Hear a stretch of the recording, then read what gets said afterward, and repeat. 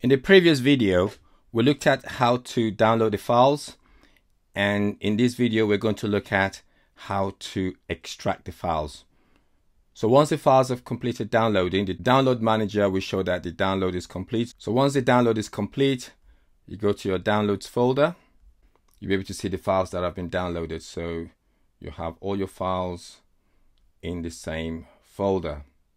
So once all the files are downloaded, you want to extract all to the same directory.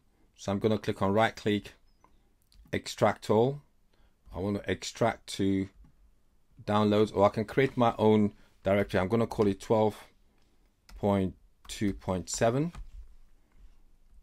Extract, and that will extract all the files into a specific directory. So once the files are now extracted into our directory, which is the downloads directory 12.2.7, now we're going to concatenate the files.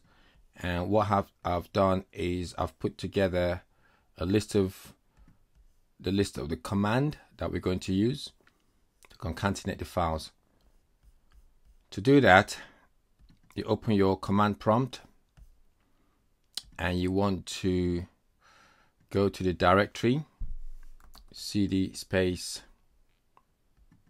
and I'm just going to drag the directory into my command prompt and press enter. So I'm actually now in the directory. So let me just check the files there. dir, I can see all the files in the directory.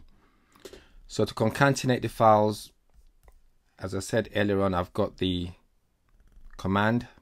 So I'm just going to copy this, Control A to select all, Control C to copy, and I'm just going to paste, right click, paste, and the file that will be created will be my Oracle-eBusiness Suite 12.2.7 _vision _install.ova file. So that's the concatenated file of all my extracted files. So I'm just going to press enter to start the concatenation.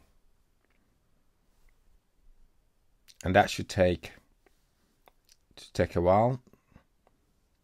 And once it's completed, you'll have a .ova file as the file that you will want to now pull together. Once the files are extracted, you will have a .ova file created for you in the directory. So I'm just going to go straight to that directory to view the file. So let's have a look. So that's my Oracle eBusiness Suite 12.2.7 Vision Install. You can see that the size of the file is 68.5. Sorry, it's actually 71,929,823, which is 68.5 gig. So in the next video, we'll look at how to import this file into our VirtualBox VM. Thanks for watching, and see you in the next video.